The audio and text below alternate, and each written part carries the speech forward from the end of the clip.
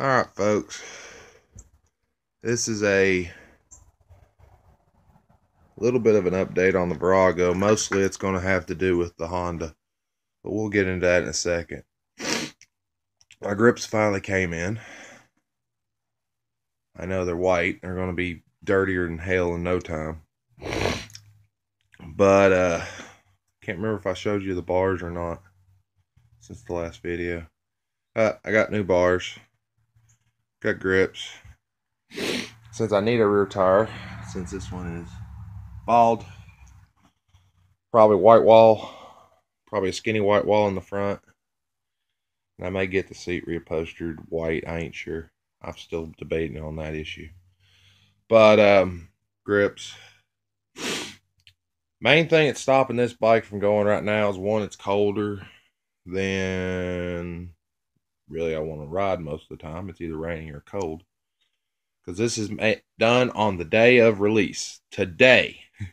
The day I'm releasing this is the actual time I'm recording this. And the freaking damn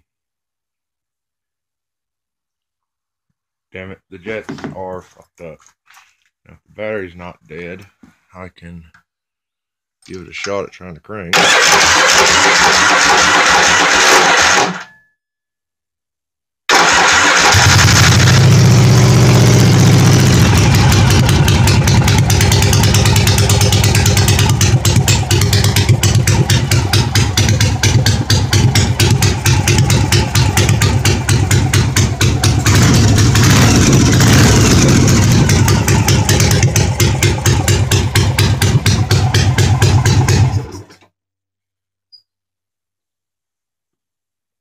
Which seems fine and dandy, but when it warms up, it starts flooding bad because the jets are way too damn big. Right now, it fires up halfway decent because it's basically like it's on choke 24/7. But I